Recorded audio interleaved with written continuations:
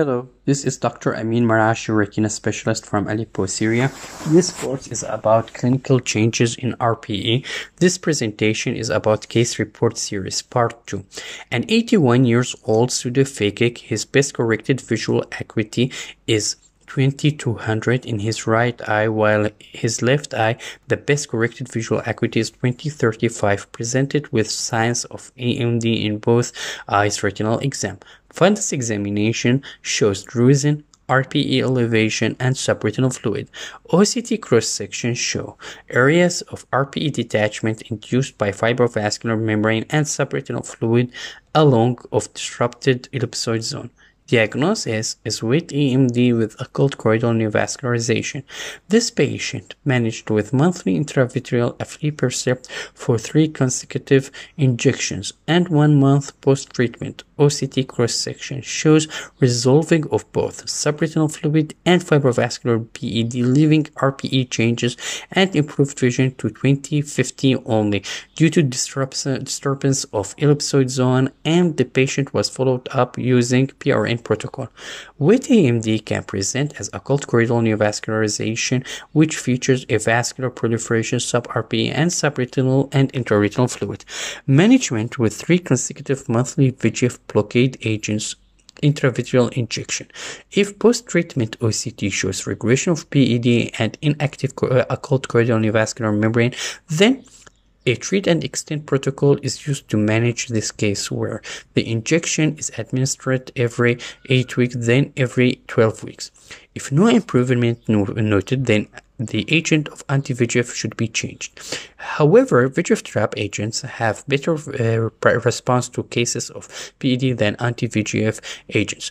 Occult choroidal neovascular membrane has better visual prognosis than classical neovascularization and intraretinal cysts, which both have worse prognosis due to subretinal scar formation and intraretinal tissue disorganization.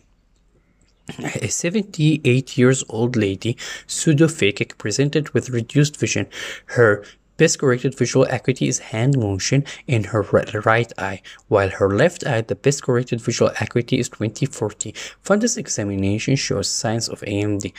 On clinical exam, a smooth, well-defined border of RPE elevation along with slight pale appearance accompanied by subretinal fluid and exudation along with drusen and subretinal scar. OCT scan shows PED, which features RPE elevation with smooth borders that contains clear fluids that looks like homogeneous hyperreflective area with subretinal fluids accompanied by ellipsoid zone disruption and intraretinal cysts.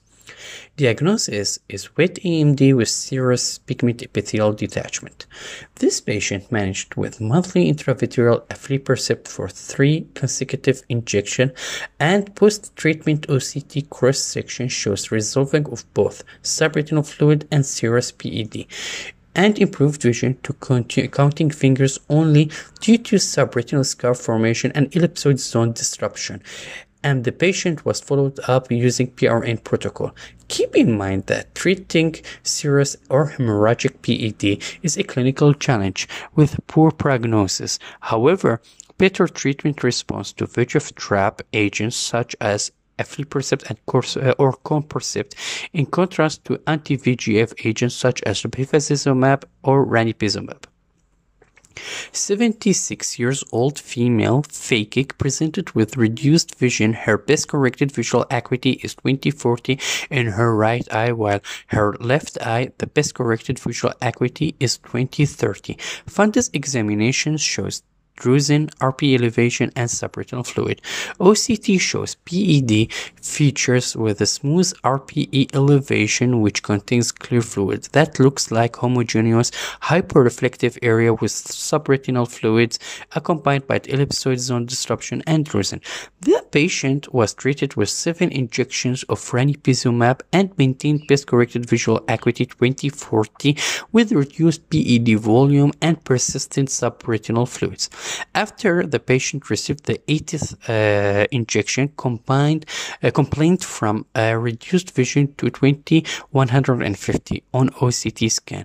RPE rip, which indents the retina and increases hyperreflectivity in the area of contracted RPE, with underlying shadowing hinders choroidal view, in contrast to area where RPE where it ripped off, which only Brooks membrane is visible.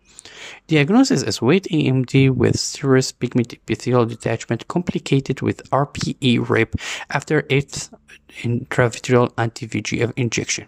The patient managed with continuing intravitreal injection of ranibizumab monthly until 21th injection, where subretinal fluid has resolved and PED reduced in size significantly, with subretinal scar formation and improved vision again up to 2035.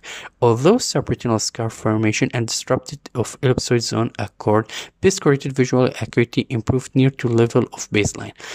A take-home message: although RPE rip is a complication of intravitreal anti-VEGF treatment, intravitreal anti-VEGF should not stop as regressing choroidal neovascular membrane may stabilize vision. Please stay tuned for my next presentation about Case Report Series Part 3, which I will discuss cases of CSR and RPE atrophy. I hope you find this information are beneficial in your clinical practice. Thank you for listening.